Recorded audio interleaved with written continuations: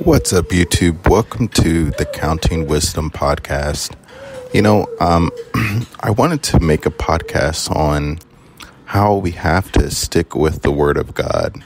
And of course, you've probably heard this before, but it's very important, as you could be possibly listening to multiple ministers, and after a while, on certain topics, you may feel confused, and you may feel as if you, on certain topics, don't know the right way, the right course of action, because you just feel confused about a certain topic. And so, in the Word of God, it brings out, especially in the book of 1 John and then also in the Gospels, how we don't necessarily need someone to teach us, because the Holy Spirit teaches us as we are exposed to the Word of God.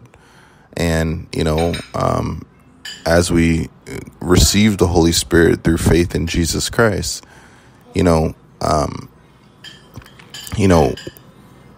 the Word of God can shape a lot of what we think.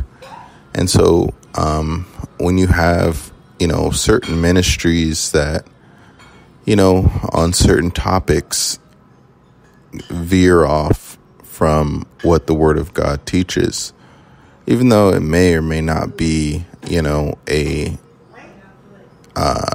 very important issue as far as what they're talking about. Maybe it could be, whether to take communion every, Sunday or, once a month, or, something minuscule. But there's also bigger topics of, how we should either continue in sin or not continue in sin, or, whether a person should get baptized or not get baptized. Those type of issues, sticking with what the Word of God tells us to do, and, filtering it through, especially the words of Jesus, especially, the words of the New Testament, which,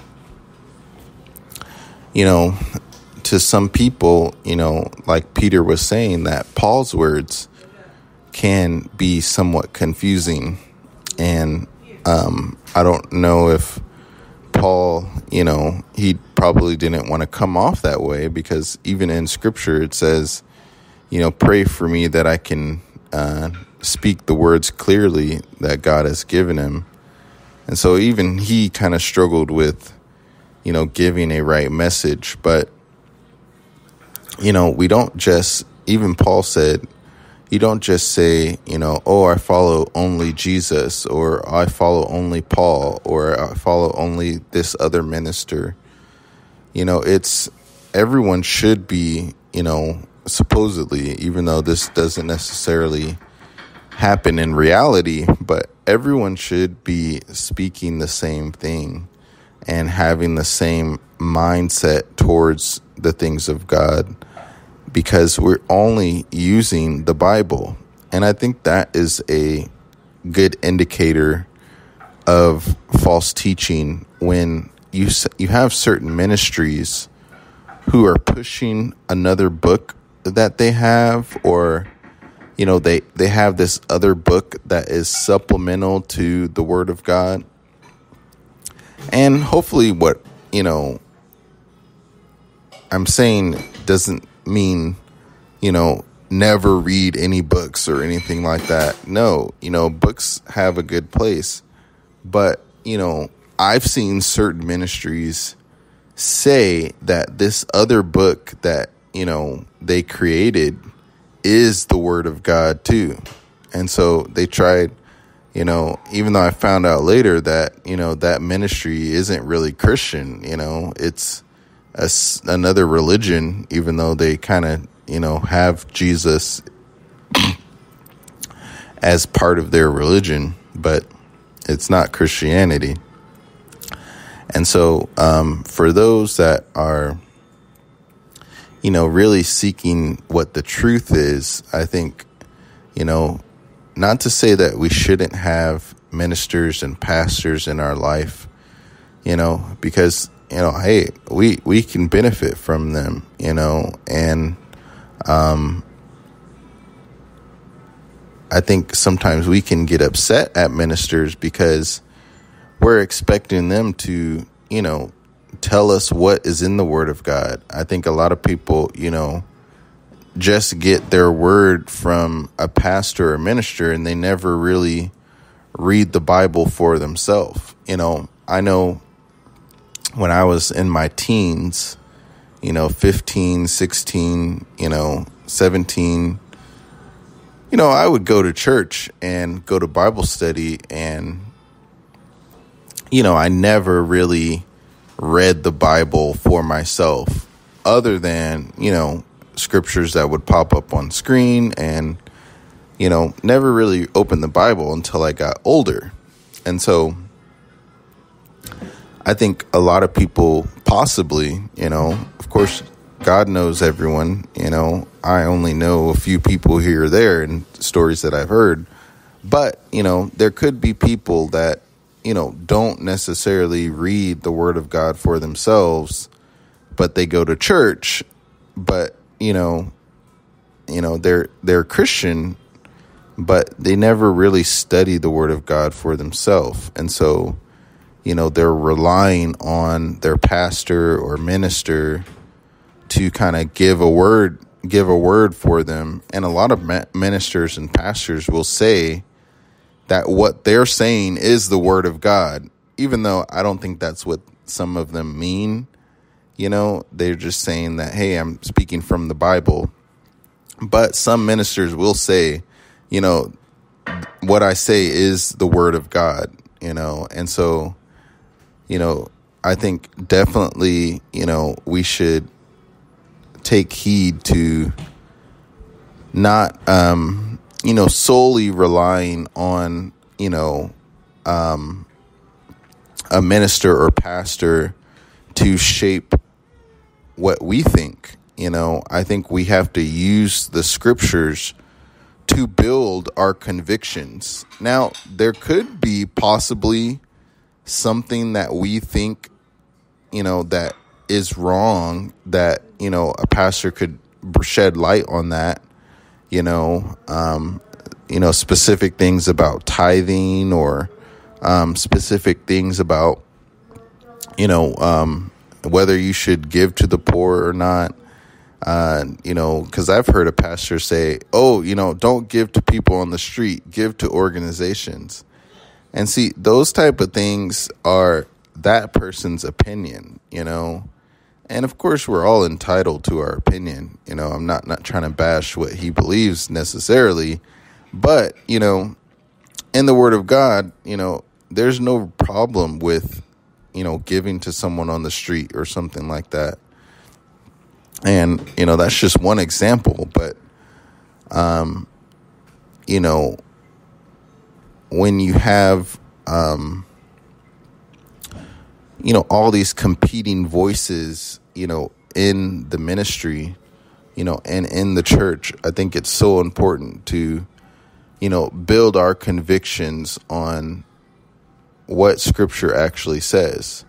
When talking about the law, some people will really bring out, Romans and Galatians, but then they overlook the book of James, where it says that we should speak and act as those who will be judged by the law. And so, even though we're not under the law, that is, those teachings are what Peter is talking about, in my opinion, and it could be other things too. Obviously, Peter doesn't necessarily give specifics about what he's talking about, but,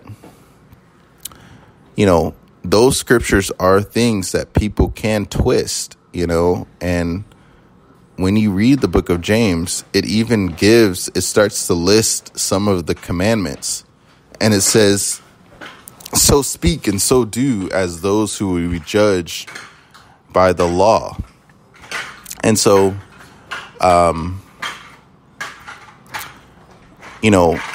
people can twist the scriptures and even say, well, we're not under the 10 Commandments. The 10 Commandments don't apply to you. Well, I can, from my own understanding, which we shouldn't lean on, but I'm just saying from my understanding that I've gotten from scripture, I can kind of, understand what they're trying to say is that, we follow Jesus and, we're not necessarily, in the old covenant, and that's what they're trying to say. But you see, someone who doesn't, understand, someone who doesn't, study the scriptures, which I believe are a lot of people, when they hear a pastor saying something like, oh, you don't have to listen to the 10 Commandments, we're not under the 10 Commandments. Well, they could misunderstand that and start to sin and think that sin is okay because they're like, oh, we're not under the 10 Commandments. And they're going off of what they heard instead of actually studying the scriptures, which says that, those things are still wrong. And that's just one example, but I think that's, kind of a big example in scripture that, just like in the book of Jude, it says, that the false teachers have turned the grace of God into a place for, in the New King James, it says a place for sensuality, or the other word, and I think that is used in that book is lasciviousness, which basically is, they've turned the grace of God into this, hey, these sins are okay, and, sexual sin is okay, and, they kind of feed into this really relaxed type of Christianity. Now, I try not to come off condemning, in my videos because, the Bible does say there is no condemnation for those who are in Christ Jesus. But that is not taking into account everything else that the Bible says. You can't necessarily just take one verse and build a whole ministry behind that. You have to also look at, it says that be careful how you walk. It says that, those who practice the works of the flesh will not inherit the kingdom of God. And, and so people, I think, try to really focus in on one particular verse, and they're like, oh, there's no condemnation, so hey, I don't need to preach on sin, or I don't need to tell people the dangers of sin, because hey, you're gonna sin anyway, and so just whatever happens, and I'll just preach faith in Jesus Christ. And so that's not taking into account everything that the scriptures say. And so I think what my point is that it's so important for us to really study to show ourselves approved and really, get our convictions from what the Word of God says.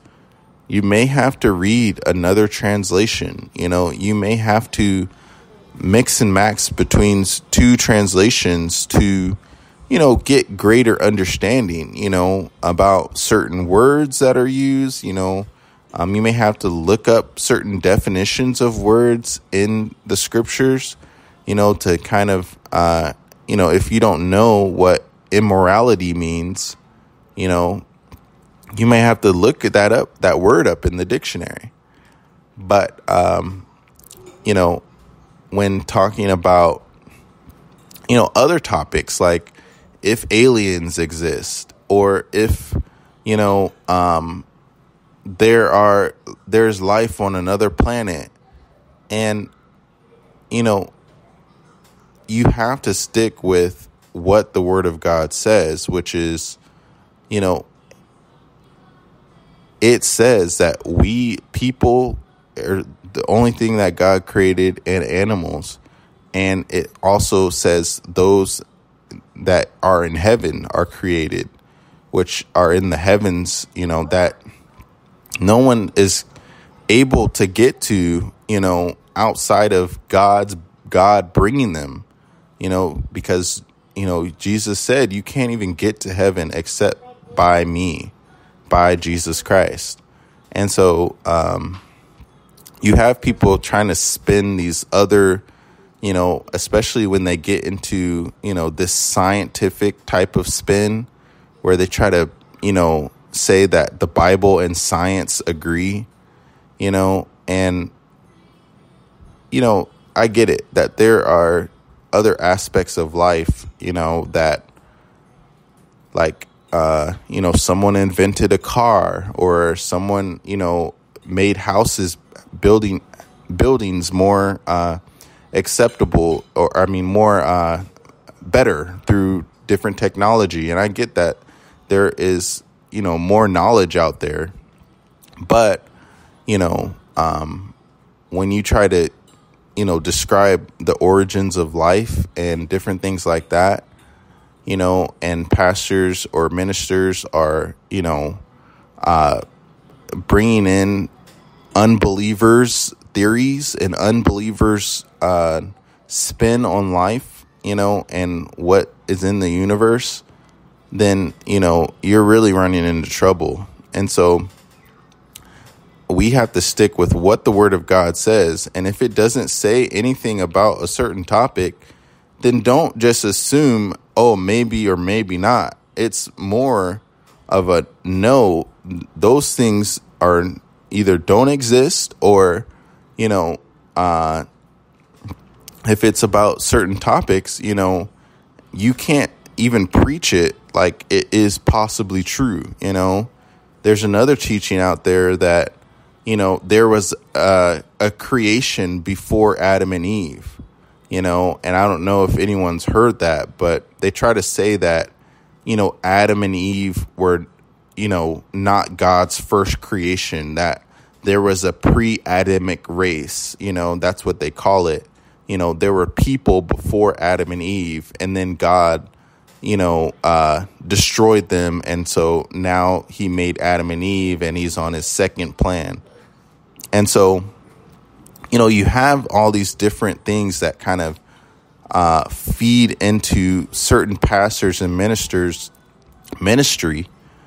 And, you know, it is false teaching, you know, and, you know, if the Bible doesn't talk about it, you know, I get that certain things, you know, the Bible may not necessarily mention, but also, you know, you have to not fill in those blanks with your own theories of, you know, oh, because the Bible said, you know, the wording of the Bible is, you know, this certain way. And so, oh, yeah, I'm just going to assume that there were people before Adam and Eve.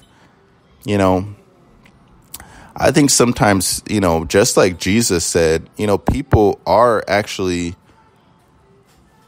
in my opinion, you know, dissecting the Word of God too much, you know, that, you know, Jesus even said, you search the scriptures thinking that in them you have eternal life, but you refuse to come to me so that you may have life. And so in that passage of scripture, I believe Jesus is saying, you know, one, people are not reading the Word of God correctly, but they also are refusing to come to Jesus because they think, oh, you know, I read the Bible and I follow the Bible, and, you know, I don't need Jesus, you know, and that's what the Pharisees were saying. And they were saying, no, we follow Moses, and so, you know, we're saved. So anyway, thanks so much for listening to this podcast. You know, hopefully you got something from it that, you know, sticking with the word of God instead of, letting another minister shape things in your mind that the word of God doesn't say. Now, I'm not saying that we shouldn't listen to ministers, because I enjoy listening to ministers, and I think what their ministry says is true sometimes. But I think sometimes in our ministry, we can, start adding different things to the word of God, and we have to, get away from that. And so I sometimes throw out a theory out there about, the tree of life, or, heaven, and we're all entitled to our opinion or our interpretation. But, at the end of the day, we can't start teaching people as if what we're saying is fact. And so thanks so much. And I will talk to you on the next one. See ya.